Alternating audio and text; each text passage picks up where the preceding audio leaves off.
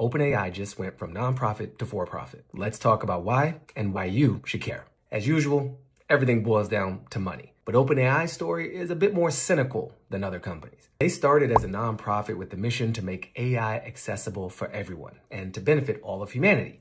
But recently, they've restructured from a fundraising standpoint. This allows them to raise way more capital from private and institutional investors. But that begs the question, what they need all that money for? If you read between the lines, then the real reason emerges. OpenAI wants to achieve AGI, and they need a crap ton of money and our data to get there. Yes, AGI, Artificial General Intelligence.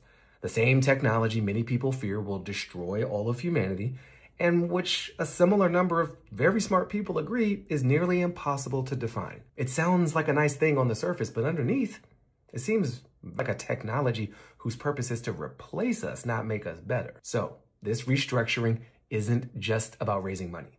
It's about taking their founding mission and tossing it out the window, and with it, the best interest of many of us.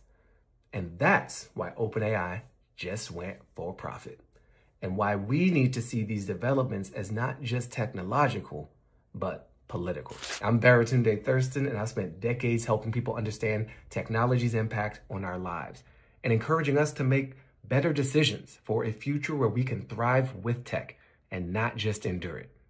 Check out my show at LifeWithMachines.media and follow me for more breakdowns and hopeful takes on tech, politics, and more.